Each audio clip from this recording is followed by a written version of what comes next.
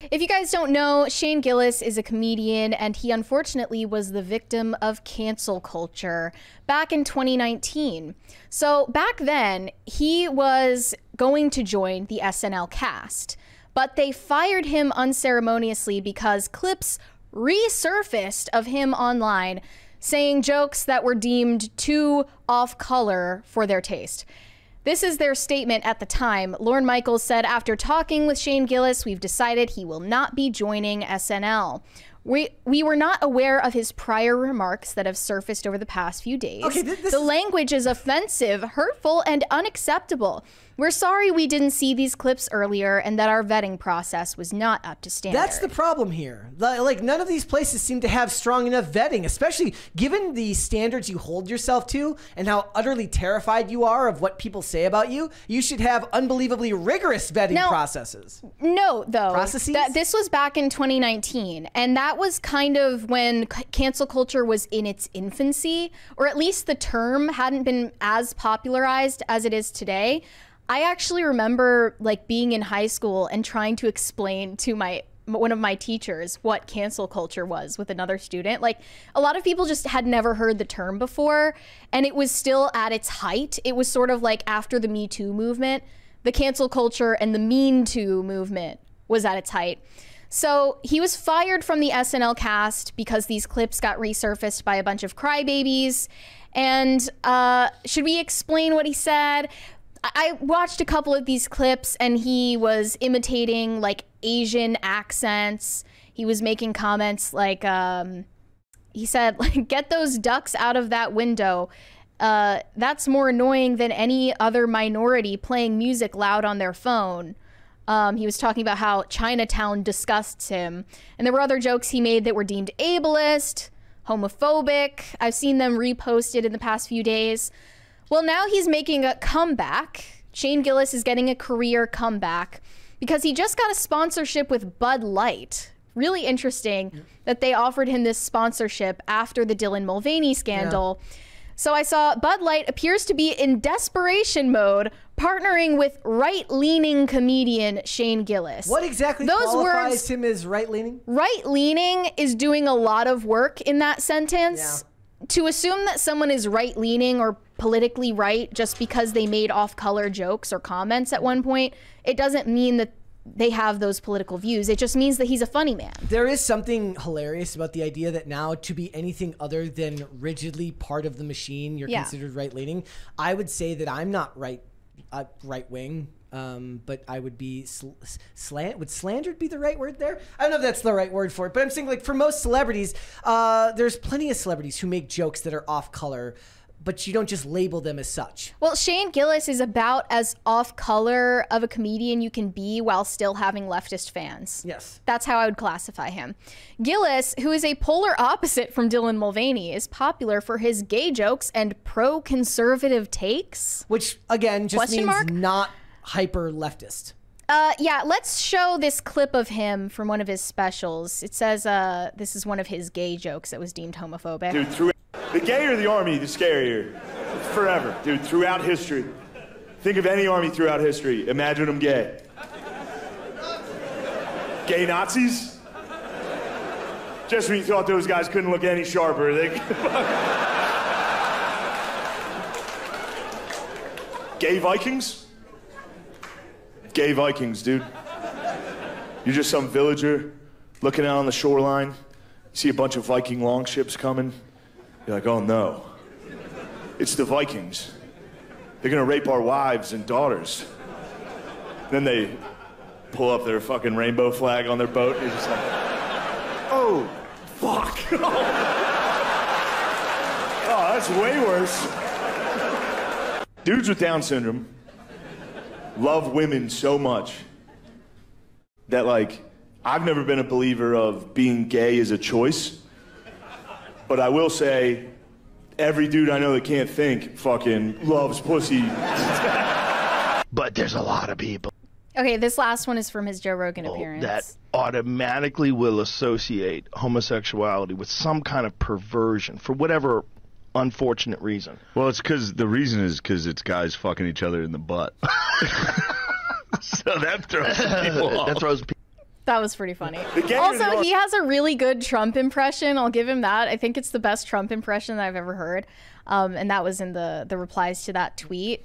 He seems, pretty funny and pretty inoffensive. And I would just like I wouldn't say Dave Chappelle is right leaning, and I wouldn't say Ricky Gervais is right leaning. I wouldn't say Shane Gillis is right leaning. He's just a comedian who doesn't abide by certain standards of sensitivity for our modern audiences, which is fine. But we don't need to immediately, it just gives me so much secondhand embarrassment when I see people on political right Twitter immediately try to stan someone who seems to not hate them, finally someone who doesn't always, show contempt for people who are right wing or isn't avidly leftist or whatever.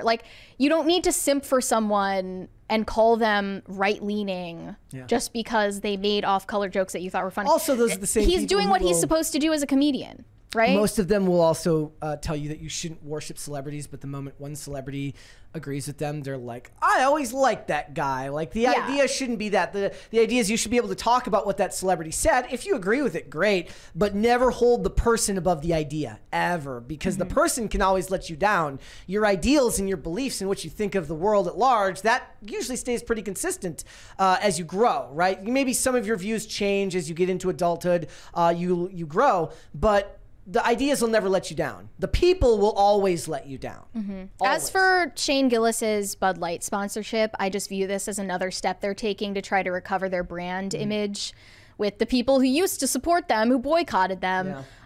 Just like what was it? They sponsored the UFC as well, which Dana White is obviously... He is right leaning, and that hasn't taken a hit. As far and then as they did an ad that was showing a country music festival or something. I feel like people thought the UFC was going to take a huge hit, and it didn't. Yeah, but Bud Light did take a hit, and that was actually a victory for the political right. It's just I don't know why you're suddenly claiming that Shane Gillis is on your side politically when he's just trying to do what comedians do, which is be funny. It is interesting to see him kind of I had to plumb the depths of my brain to remember this story all the way back in 2019 of him being hired at SNL and me being and you guys didn't do any research into this guy beforehand? What is the hiring process like over there? Well, he actually talked about the hiring process when he talked about his cancellation on Joe Rogan, and I watched that clip. He basically said that you do a stand-up routine in front of the writers and Lorne Michaels, obviously. Yeah. And you're not supposed to look at them. You're not supposed to make eye contact with them. And you're told that they're not going to laugh. They're not going to react to anything you say. And you just have to perform on the real stage as if there's a full audience there. Yeah. And that sounds incredibly difficult, but he made it through the callback process. And they obviously thought that he was funny. So I think that now Shane Gillis is Shane Gillis is hosting SNL.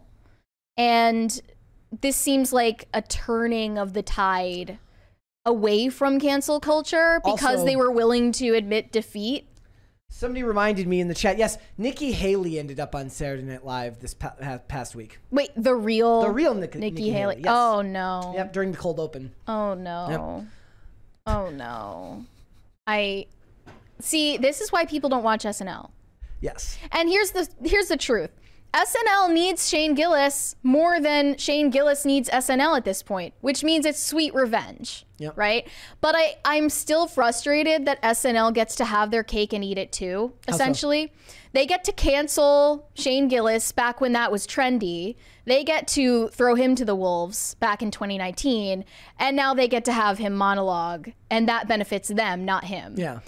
So they get to have their cake and eat it too. That's the benefit of being the establishment. Right. That's the benefit of being the legacy. But for how much longer? Yeah. No, people aren't watching SNL. I mean, they're going to have to eventually, they're talking about who they're going to have Tina Fey possibly take over SNL.